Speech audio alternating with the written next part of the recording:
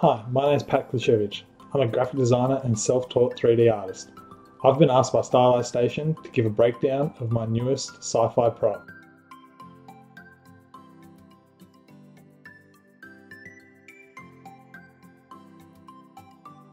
These are the final renders taken out of Sketchfab Screenshot Exporter.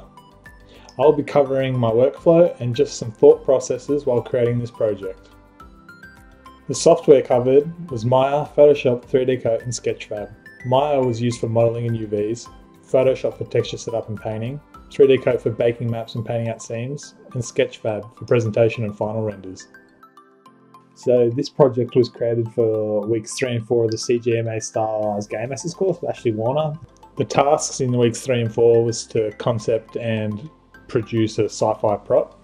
I learned a really great deal, not just in weeks 3 and 4, but throughout the 10-week course. Ashley was a really great teacher and she was super helpful. I also met a lot of really cool people in my class, which was really great. It's definitely a you get out what you put in type scenario. If you can give it 110%, you won't regret it. If you've been on the fence about it, I can't recommend it enough. I use PureRef for all my reference gathering and organising, and a lot of this I gathered at the very start. I knew the vibe I was going for. I'd recently watched Love, Death and Robots and it inspired me a lot. I also love the aesthetic of sci-fi junk and trash like in Destiny and Fallout. The pastel colours and brown rust is a really cool look. I found myself gathering reference all the time. Whenever I saw something on Instagram or Artstation, I'd save it and add it to the ref sheet. I would love to work at Blizzard or Airship Syndicate one day, so I decided to go with a gnome look that could almost fit with the Warcraft universe. I also used a lot of just general hand-painted reference.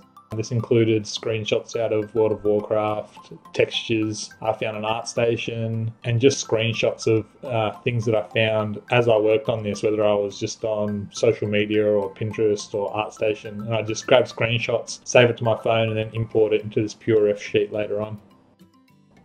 My first lot of concepts was just quick and dirty sketches, trying to get an idea down. When doing something like this, I love closing my eyes and imagining myself in the scene. Who is using it? What am I using it for? Why am I using it? I think this really helps develop the story and adds small bits of details I might miss otherwise. I did quickly realise there was no way I was going to get this much done in 2 weeks. Coming to these concepts, I knew what I wanted to do, so I decided just to simplify it.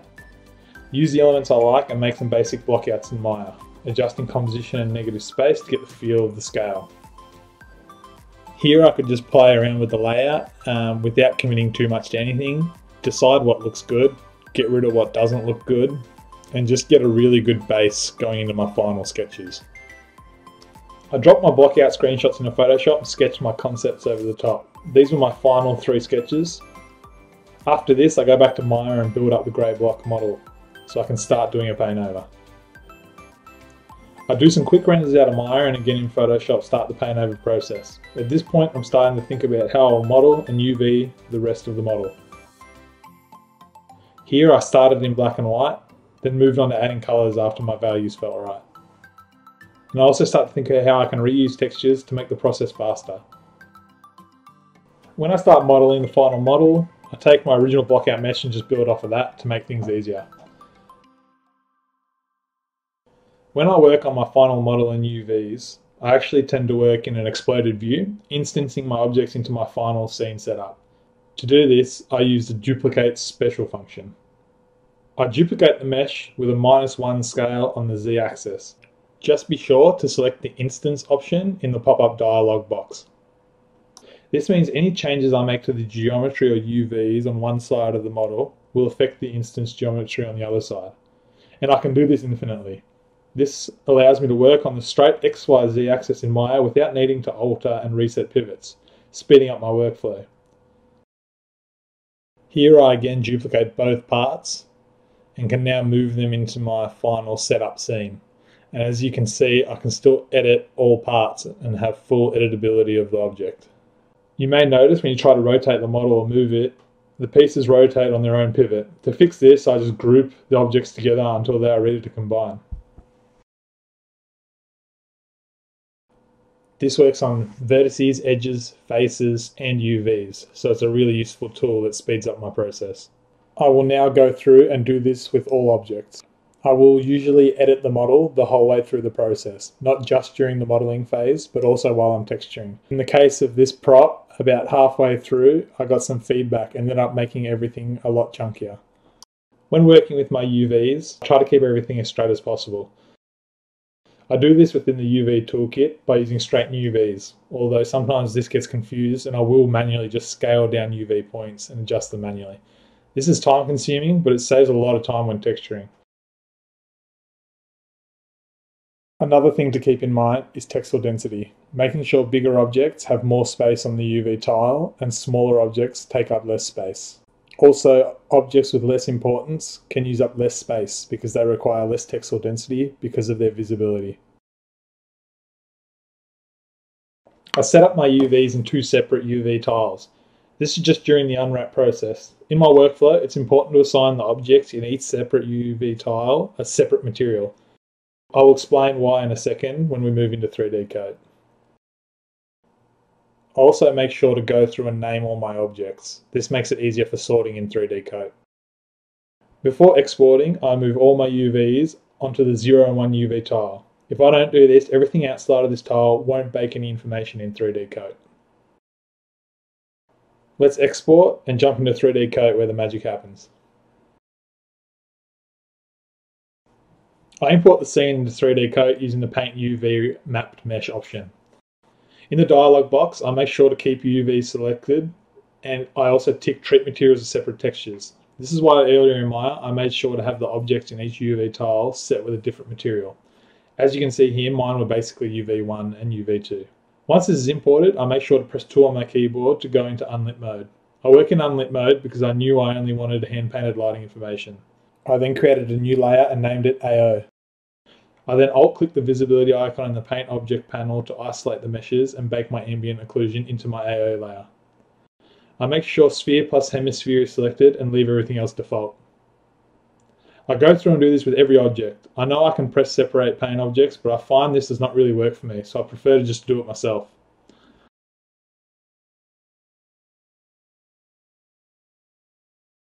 I then bake my curvature matte with default settings and set my AO to multiply and my curvature to overlay. Next up, I apply a top-down gradient to my scene. I keep the colours black and white and I will colorise the maps in Photoshop later.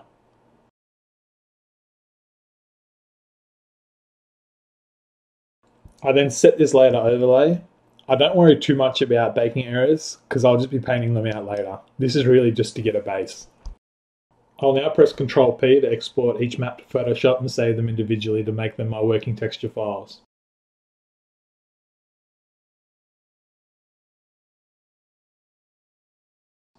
The first thing I do to make things a bit easier to see is I use the Magic Select tool to select outside of the wireframe layer.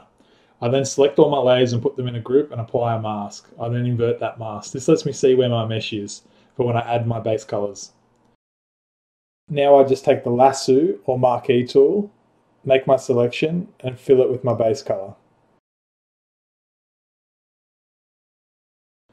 Now I colorise my AO curvature maps with a hue saturation layer set to colorise. As a rule, I always make my AO a cool colour and curvature a warmish colour. This adds a lot of colour depth. I then do the same with the gradient. I add a gradient map. Now this can be tuned to taste, but I usually colour the shadows a purplish blue and the highlights a warmish orange.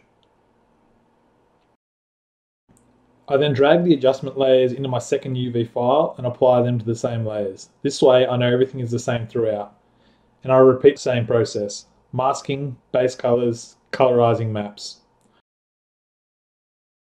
I will then jump into Maya and apply my maps to my materials to see how it is looking. An important thing here is to change your Maya setting under the lighting tab to be flat lighting. And if you are working with alphas or shells, I enable two-sided lighting. I can now see some areas are too bright already. I can fix this easily by going into Photoshop and just adding levels adjustment. Always try to work within a clamp value range, not going black or white. Even though you will notice really dark areas on my textures, these are usually occluded areas that aren't visible. I will also go brighter if something is super metallic like my workbench. Now I'm ready to start painting. Once I have my base set up, I duplicate the group and flatten it. I keep the old group because sometimes the maps come in handy later. When I do this, I lose the dilation, and without this, if I save it in Maya, we can see the seams. So I use the dilation Photoshop action available on the Unity site. I run this and flatten everything. From there isn't much to it except locking transparency and starting to paint. I now just jump between Maya and Photoshop as I texture. I will occasionally export an object I need into 3D Coat, paint out the seams, then re-export the texture back into Photoshop and just clipping mask it down onto my current layer before I flatten it.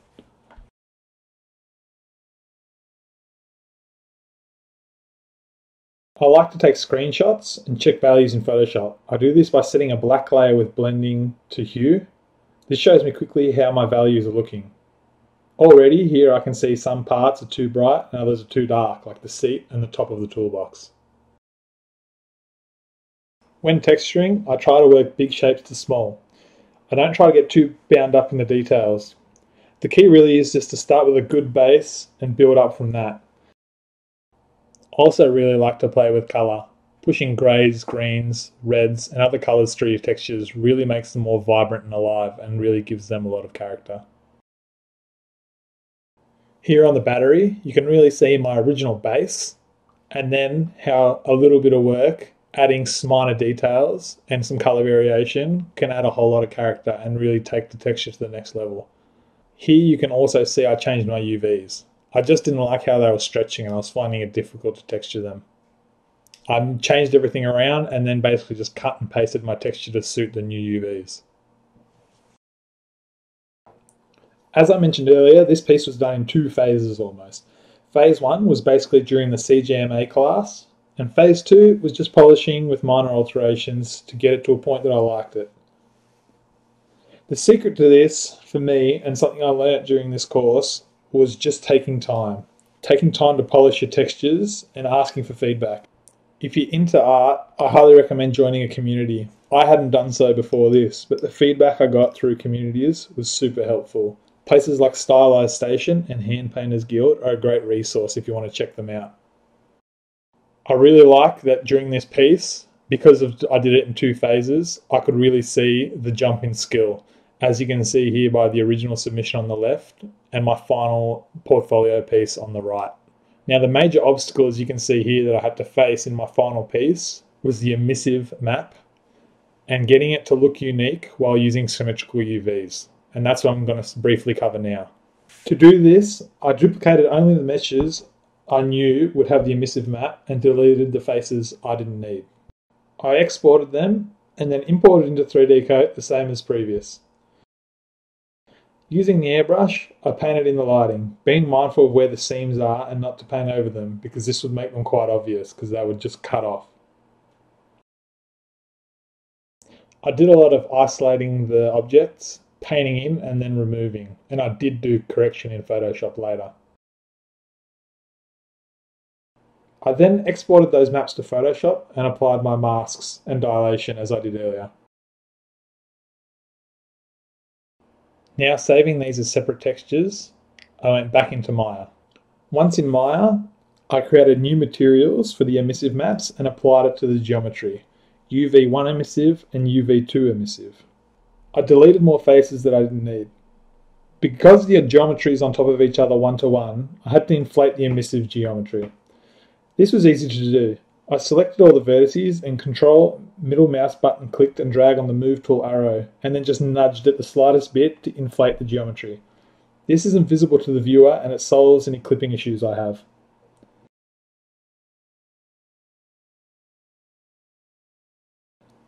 I also realised my effects had some clipping issues. To solve this, I just changed the transparency algorithm in the Viewport 2.0 settings to depth peeling. Now I'm ready to export for presentation. After exporting my model to FBX and saving my textures to Sketchfab, this is the final piece in the Sketchfab viewer online. After importing to Sketchfab, I go in and set up the scene. I make sure to set the scene as shadeless and add my textures to the texture library. I then connect all my textures as required to the corresponding geometry. To get the emissive effect in, I select the emissive geometry, apply my base diffuse to the base texture, and then apply the emissive map from 3D Coat to the emissive channel. One of my favourite parts of Sketchfab is post-processing. I really liked how chromatic aberration looked, and I thought it suited this piece. I spent a lot of time tweaking and just experimenting with all these settings to see what gave the best effect. One thing I really like is the screen space ambient occlusion that Sketchfab offers. Once I am happy with this, I publish the model and head over to the screenshot tool from Sketchfab Labs. You can find this on the Sketchfab website. It's super simple to use. I just input the desired resolution, adjust if I want post-processing effects and vignette, and press export. I open these up in Photoshop and drop them into a new document and compile them into my final portfolio renders. And this is the final piece, straight out of Sketchfab Exporter. And that concludes this breakdown. Thanks for watching. Thanks to the Stylized Station team for giving me this opportunity. If anything was unclear, leave a question in the comments because I'll be checking them out. And check out my Artstation if you want to see the other projects that were made during the CGMA course. If you're into 3D art, make sure to check out some Discord communities like the Handpainters Guild and Stylized Station. Catch you next time.